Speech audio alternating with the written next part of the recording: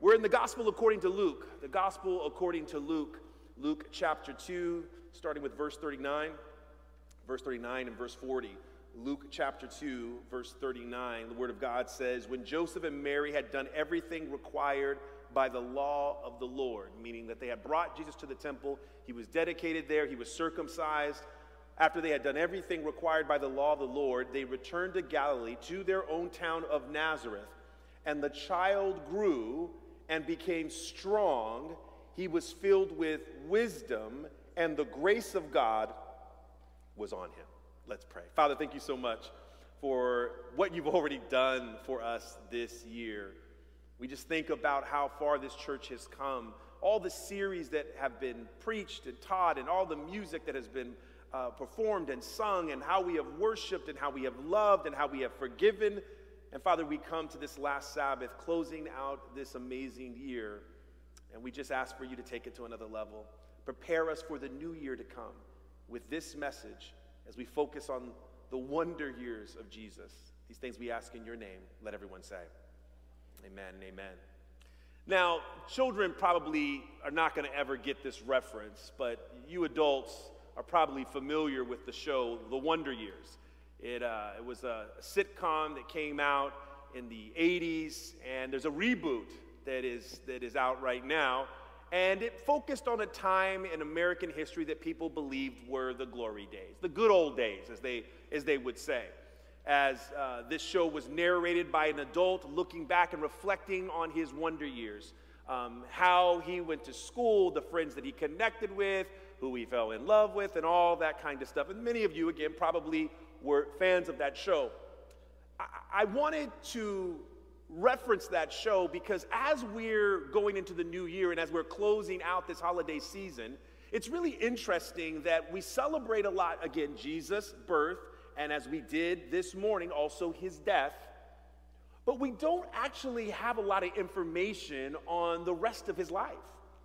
I mean, Jesus spent 33 years, if we look at what historians have gathered, he spent 33 years on this earth, and we have a short record of it in his ministry, his 3 years of ministry, and barely a blip when it revolves around his birth. But we have about 30 years we know nothing about. There's no record. Now, the Gospel of John tells us that if everything that Jesus had ever done had been recorded, the world would not have enough room for all of that material, all of those books. So today, I want to kind of just look into what I think the Bible does say about those wonder years of Jesus. Peel back a little bit of the layers of these texts. We're told in the text that we just read that Jesus grew and he became strong. He grew and he became strong, and he was filled with wisdom and grace, and the grace of God was on him. And so after that moment, Luke then goes immediately into the future. It's like a 10-year jump, right? This is after Jesus had fled Herod. He had lived in Egypt for 2 years, and now they're back in Nazareth. And so he's a toddler, and he goes from Jesus' toddler years to the very next story in Luke chapter 2, verse 41. By this time, Jesus is 12 years old, the Bible tells us in verse 41. It says, every year Jesus' parents went to Jerusalem for the festival of the Passover. When he was 12 years old. Just curious. You ever wonder what Jesus was like as a 5-year-old? Anybody ever wonder what Jesus was like as a 6-year-old? You know, I asked the youth that in our Sabbath school class. I mean, you ever wonder what he was like as a 10-year-old? I mean, because some of our kids around 8, 9 years old, they stop being cute. I remember when I stopped filming Nathan, I stopped taking pictures of him. I'm like, you know what? This ain't cute anymore. This ain't funny anymore. Boy, clean your room. I wonder if Jesus had moments like that where Mary and Joseph were like, boy. And I only say that because, again, the Bible is so silent on it. It's just like a quick jump to being 12 years old. Christ is now, going through puberty. Jesus is looking in the mirror and seeing his first pimple. Like, this is kind of odd and strange. And the glimpse we have of Jesus in the story we're about to read, I don't know if it reflects that kindly on him. Let's continue to read. Let's continue to read here. The Bible says he's there, he's 12 years old. And it says, after the festival was over, while his parents were returning home, the boy Jesus stayed behind in Jerusalem, but they were unaware of it. So, one, I have a problem already with this story on two fronts. One, this is bad parenting. Right? I mean, your only assignment is to, like, protect the Son of God. It's like, it's the universe's greatest treasure, and it was entrusted to you, and you forgot about him? Yes. Not just for a moment. The Bible says that they forgot about him, and 3 days is what it would take for them to finally find out where Jesus is. But then I got a problem with Jesus. Don't worry, Jesus and I are friends. I can say this about him. I mean, he's 12. But parents, you know how it is when your kids at 12 years old just kind of, wander off. And you tell them, boy, why didn't you say something?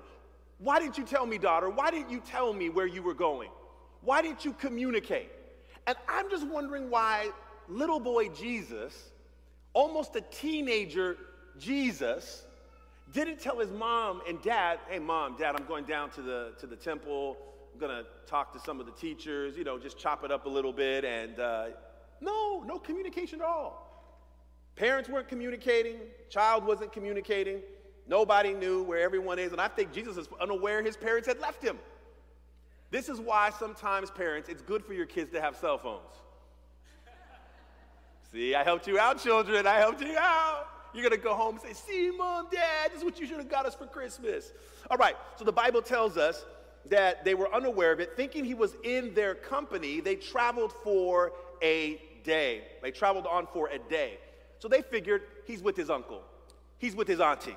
He's with his cousins, because back in the day, this is how families rolled. Even in our country, you remember back in the day, your kid just took off and you didn't know where they were, and they just had to come back, before sunset, because you trusted the neighborhood, you trusted the family, right?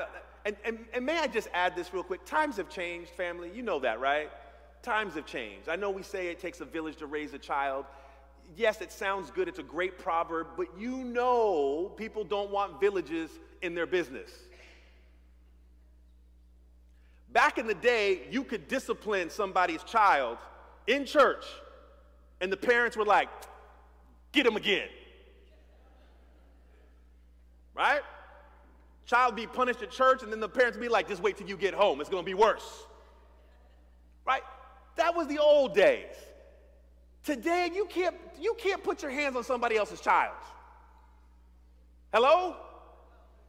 You can't just talk to someone else's child and discipline them and tell them what they ought to do. So I just want to make sure that we know that as much as we are a close-knit family, listen, if it is not your child, you must talk to the parent first. You must let the parent know, this is what I saw, this is what I observed. I just want to make sure you're aware of it because people parent differently. Amen?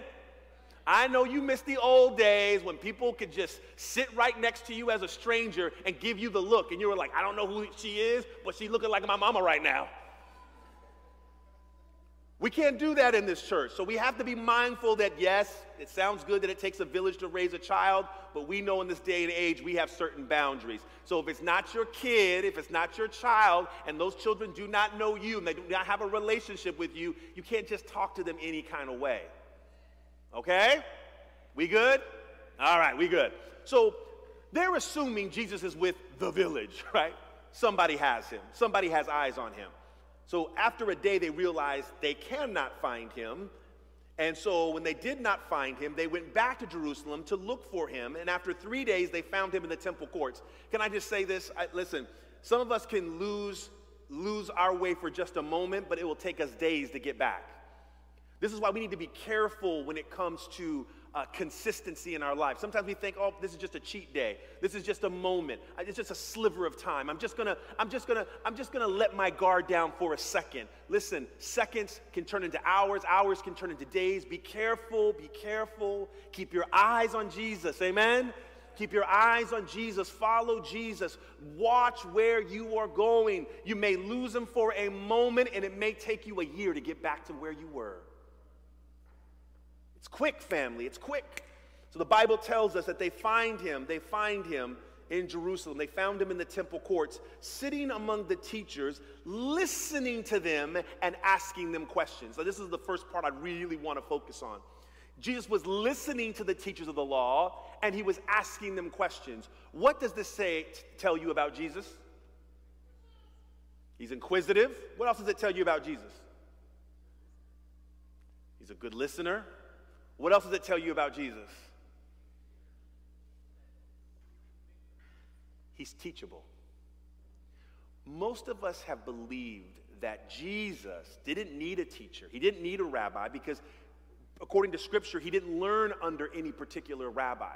Now, it is very possible, very likely, according to what many scholars believe, and even people in our church that we trust their gift of inspiration, that Jesus was kind of like homeschooled, right? Didn't want to be tampered with by the world. Didn't want to be tainted by other teachings. But this verse says something just a little bit different. Jesus spoke to people that knew the law, watch this, better than him. He's only 12. At 12 years old, Jesus did not know what he knew at 30. And this is what it's hard for us to believe. It's hard for us to believe, but we just read the text where it says that Jesus grew in wisdom. He was filled in wisdom. We're going to read it again because Luke actually closes out this story saying almost the exact same thing. Jesus was a learner. God, are you ready? God had to learn. You don't like the way that sits, huh? Because you like your God as a know-it-all. Perfect from birth, perfect toddler. No, Jesus had to be corrected even as a little boy. You think he was like cooking breakfast potatoes and eggs for his parents at 3? Say, Mom, Dad, I got you. He had to learn. He had to be corrected. You know why Jesus was such a great teacher? Here it comes. Why Jesus could be such a great rabbi? Because he was first a great student. You can't be a great leader if you don't know how to be a good follower, and we talked about that way back when we were on our series on Peter, follower. You remember that series? If you don't know how to be a good follower, you cannot be a good leader. And Jesus had to learn how to be a good student before he could be a good teacher. So he asked questions. Now, I'm not saying that they knew everything and Christ knew nothing at all, because the Bible tells us as we continue to read, right? He's asking them questions, and then it says in the very next verse, everyone who heard him was amazed at his understanding and his answers. So there was some give and take there, but understand that Jesus had to learn how to read. And if he wasn't in one of the schools of the rabbis, he most likely didn't learn to read in the more traditional way. I believe that every time he came to Jerusalem, he took advantage of these moments where he could learn from other teachers. And little boy Jesus was a sponge. And as he learned and he processed and he grew in wisdom, the Bible tells us that even people who were with him at that age were amazed at such a young man having such a grasp of Scripture. Now again, I know this might taint your picture of God not being perfect. But even the Bible says in the book of Hebrews that Jesus had to learn obedience through suffering. Right? Jesus was always a learner. He was always a learner. But the Bible then says this, that again, it's kind of an iffy moment here that makes me just tense up a little bit. It says that after they were amazed, it says when his parents saw him, they were astonished. And his mother said to him, "Son, why have you treated us like this?" Question, was Mama upset? Was Mama upset? Of course she was. Why have you treated us this way? What she's basically saying to Jesus, are you ready for it? Jesus, you have mistreated us. You have mistreated us. Why have you treated us in this way? So she has the mother tone. She says, your father and I have been anxiously searching for you. Who did she put the responsibility on? Squarely on Jesus. Now here's the question. Was she right? Was she at least a little bit right? Don't worry, Jesus will still love you. He was 12. Give him a break. She had some reason to be upset with Jesus. Now, instead of responding at, Mom, Dad, I'm sorry, I got caught up. Because you know how it is, kids. You know, you're playing Roblox, you lose track of time. Jesus, this is his version of Roblox, right? He is in the temple. He is learning things in the temple that he could not learn by his father, Joseph. Now, Joseph most likely started off in a school with rabbis, but again, probably did not make the cut, and that's why he became a carpenter. This is why people became fishermen and shepherds, because they couldn't cut it in the classroom, right? Women weren't allowed to be in the classroom, so most women did not know how to read, and they could not teach their children the Torah. So Jesus had to learn from some other sources. Now, there were things he did learn from his father and his mother, and there were some things he had to learn from the teachers of the law. So he could have simply said, Mom, Dad, I'm sorry. I'm sorry. I lost track of time. I didn't realize it. We were just going back and forth. Before you know it, 3 days have passed. That is not Jesus' response. Jesus gives you a response that no child can give to their parent right now, that no 12-year-old could give. He says to his mama, why were you searching for me? Ooh. Why were you searching? You're going to ask me a question? Why were you searching for me? And he doesn't even wait for an answer because it's a rhetorical question. You don't ask rhetorical questions of your parents at 12. Child, please. Why were you searching for me? Didn't you know I had to be in my father's house? And then you can imagine Joseph saying, your daddy's house? I'm your daddy. But Jesus pulls the divine card here, right?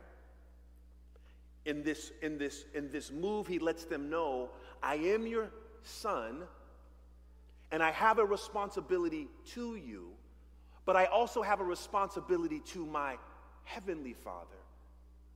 And if it has to come to that I am either obeying you or obeying my heavenly Father, he's going to come first.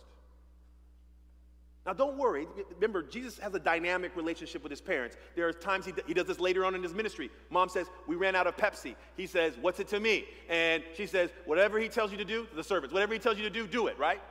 Jesus says, Mom, no, it's not my time. She says, boy, please. And he does what his mama asked him to do, right? In that particular story. So Jesus pulls the divine card. He tells his earthly father, my heavenly Father's house. That's the business I'm about right now. Why were you searching for me? But they did not understand what he was saying to them. So they didn't even understand he had pulled a divine card. Honey, why did he say his father's house? Do you own this? No, honey, I don't own this. I don't get it. And this makes me question again, Joseph and Mary. Did you even know who you had? Did you even know what was entrusted to you in this moment? Some of us don't even realize what God has entrusted in us because we are all about our earthly business. That's why I'm telling you right now, you're going to get some phone calls in January. You're going to get some phone calls in January, and some of you are going to try to use the excuse of, oh, it's work. Oh, it's my family. Oh, I can't right now. I'm going through this. Listen, you got your earthly business, and you got your Father's business. Hello?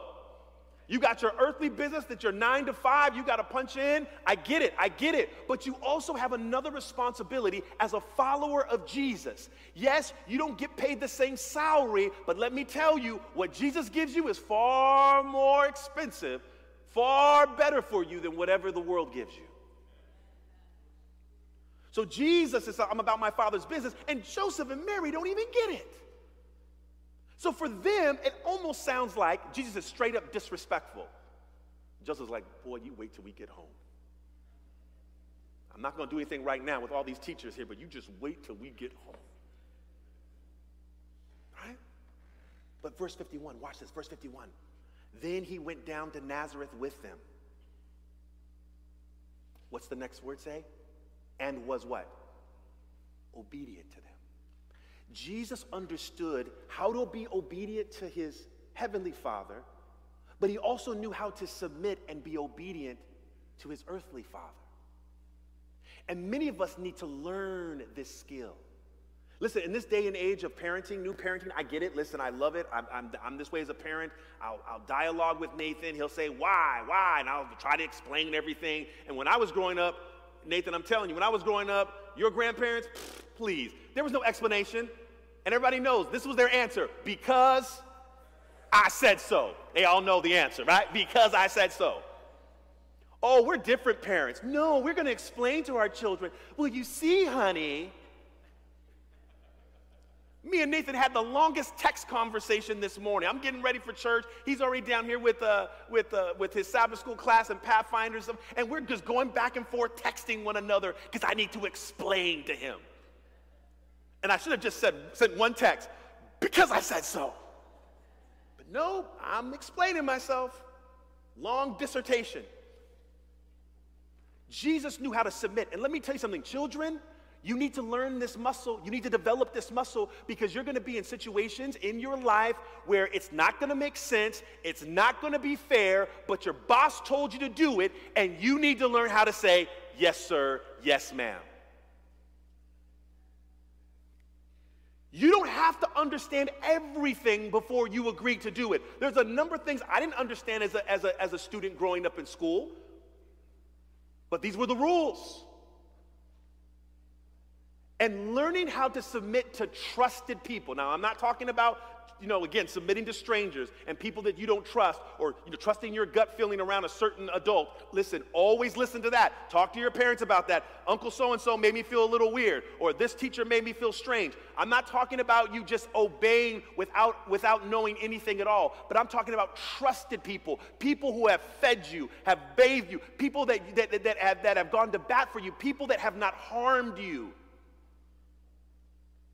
And so Jesus is being obedient to his parents. His parents have not harmed him. They have protected him. They have been nurturers. And so Jesus is obedient. Going back to Nazareth, he is obedient. And this is what the Bible says in verse 52. And Jesus grew in what? In wisdom.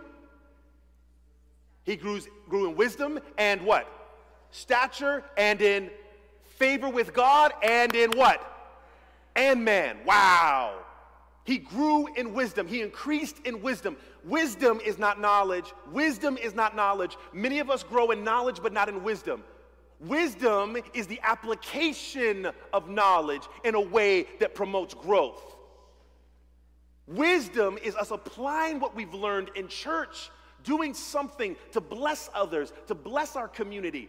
Wisdom is not just sitting down and listening. Wisdom is acting out in the knowledge that we have for the better of mankind.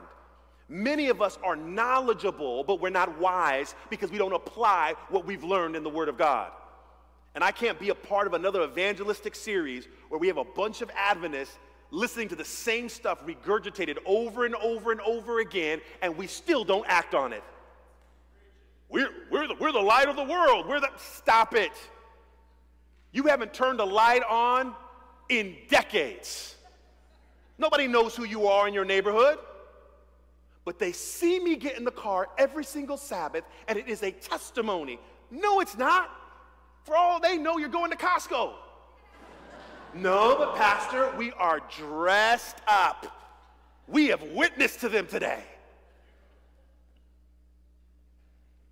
We increase in wisdom, and Jesus increased in wisdom, which meant whatever he learned, he applied it in his life. Whatever he learned at the temple, whatever he learned at the synagogue, whatever he learned under his father, whatever he learned under his mother, he was applying it, and that is why he grew in wisdom. He increased in stature. This is physical. I like this part. Most of us don't understand that Jesus had to grow in stature. In other words, he had to be healthy enough. The mortality rate for men in Jesus' day was in their mid-30s. Many men, they died from either disease or war, but they didn't have the same health benefits that we had. And under Roman occupation, it was a dangerous time for any Jewish man to be living. So life expectancy was not 50 and 60 and 70 years old. In order for Jesus to be where he was so he could do ministry and to be able to travel all night, do all the walking that he was doing, sometimes on no sleep at all, back to back to back, when he fed the 5,000 families, do you know that it was in a time where he was depressed, he was hurting because his cousin had been killed? And he was trying to get away to a lonely place, and he fed 5,000 families, which was probably about 15, 20,000 people. And then right after that, after all day of ministering to them, he goes up to the top of the mountain to pray to his Father. Then he has to run down the mountain to go onto the sea because there's a storm, and his disciples are crying and screaming, and he's walking on water. And then he goes from that place to another event. I mean, it is quick. Boom, boom, boom. And you'll say, Jesus did it because God's Spirit was in him. Jesus had to be physically fit enough for the Spirit to be able to use him in the way that it did. And let me tell you something. We're talking about knowledge and the application of knowledge so that it's wise. Many of us are not wise when it comes to our health. So we are not growing in stature. I mean, in some way we're growing, but it's not healthy. And for a denomination that has the health message, we have no excuses. Oh, but Pastor, veggie meat is just as unhealthy. I'm not talking about veggie meat. Don't use that excuse. You know better. Everybody's talking about blue zones right now. And oh, Loma Linda's a blue zone. Glendale should be a blue zone because this church and this hospital is here. Yes. Before we were Vallejo Drive, we were the Sanitarium Church. We were all about the health message. People should be asking us, how do you do it? Just tell me what your secrets are. We have to grow in stature. So I know you're making New Year's resolutions right now. Oh, we're not going to eat this and we're not going to eat that. Listen, it has to be more than just a resolution.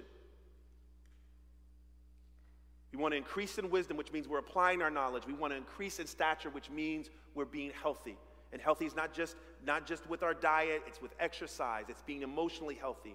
Jesus grew in stature. He took serious the laws of nature, and that is why he was capable of bearing the load that he did.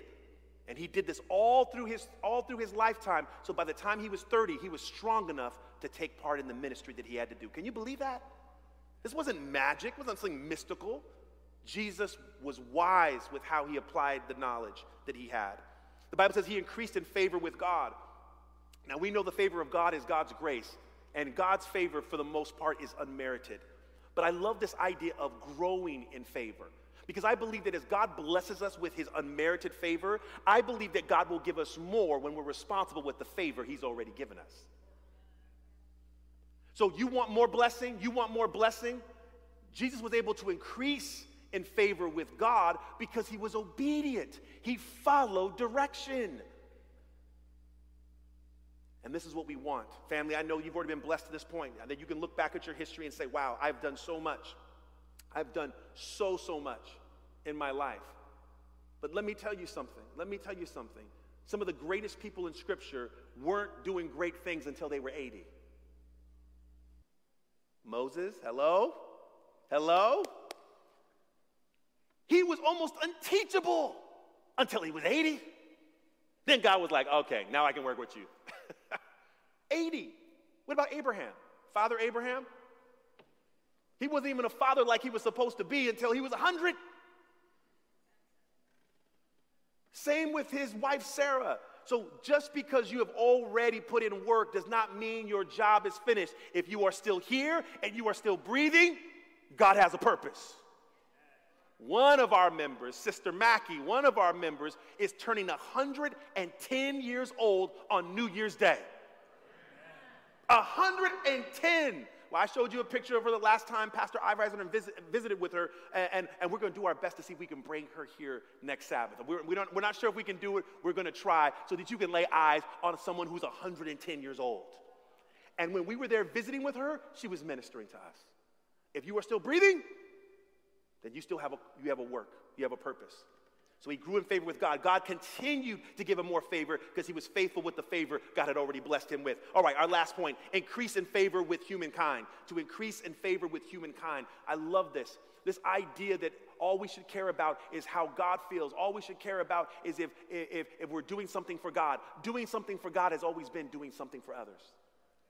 Whatever you've done unto me, you've done the least of these, you've done unto me. Isn't that what he says? Matthew 25. Whatever you've done to the least of these, you have done it to me. When we talk about our relationship with God, it is impossible to peel it away from our relationship with one another.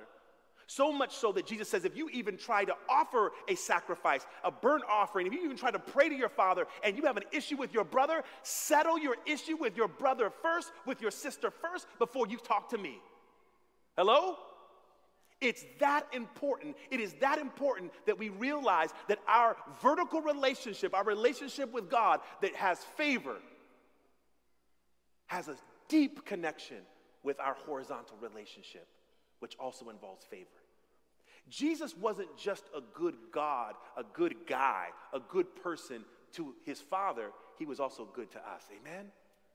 This is why he increased in favor with humankind. And I will say this to you. I know what happened at Calvary, but know this. Jesus, for 3 years, worked in the open. For 3 years, he had thousands of people following him. For 3 years, Pilate knew who Jesus was, had Roman guards kind of watching him, even the Roman soldiers, some who became followers of Jesus, and they didn't mess with Christ.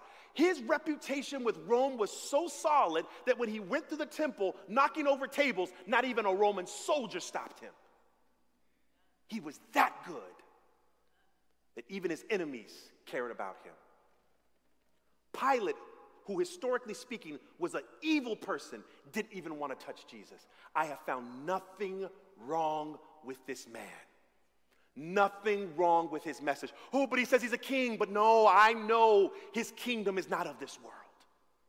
His kingdom is no threat to Rome. I have no fault. I find no fault in this man. Family, a follower of Jesus will be seen as a nice person by all, even their enemies. If people don't like you, you're not being a good Christian. I'm not telling you to be likable by being what they are. No. I'm telling you to be like Jesus. And if Jesus is lifted up, if Jesus is living in your heart, if you are like Jesus, you have his character, it draws everybody. And this is what God has called us to do. So for this new year, we increase in wisdom, we increase in stature, we increase in favor with God, and we increase in favor with humankind. This text will not be on the screen, but I want to read it to you anyways. Acts chapter 10, verse 38 says, how God anointed Jesus of Nazareth with the Holy Spirit and power, and how he went around doing good and healing all who were under the power of the devil, because God was with him. Even though we don't have a record of it, this same Spirit was with Jesus even in his wonder years.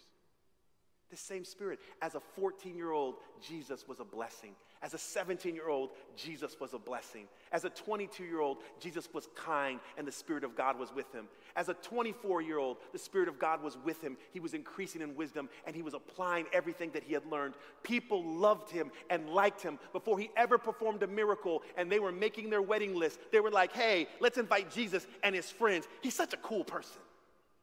And he had never walked on water yet. Last week we talked about Jesus' superpowers, right? That he did most of his work as Clark Kent, not as Superman. He came here vulnerable, and we said it's so interesting. Why didn't he just save us with his strength? And we said not strength of muscle, but strength of what? Strength of character. This is how the great controversy would end. It'd be through strength of character.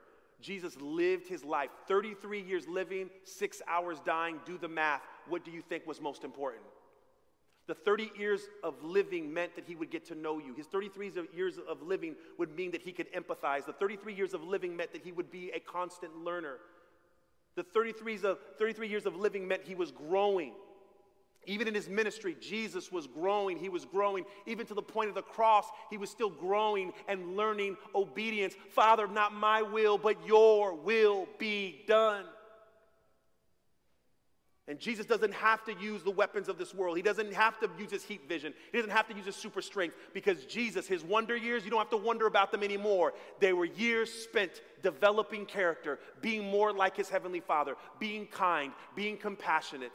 2 Corinthians says this. We close on this verse. 2 Corinthians says this. For though we live in this world, 2 Corinthians 10, verses 3 and 5, though we live in the world, we do not wage war as the world does. The weapons we fight with are not the weapons of the world. On the contrary, they have divine power to demolish strongholds. We demolish arguments and every pretension that sets itself up against the knowledge of who?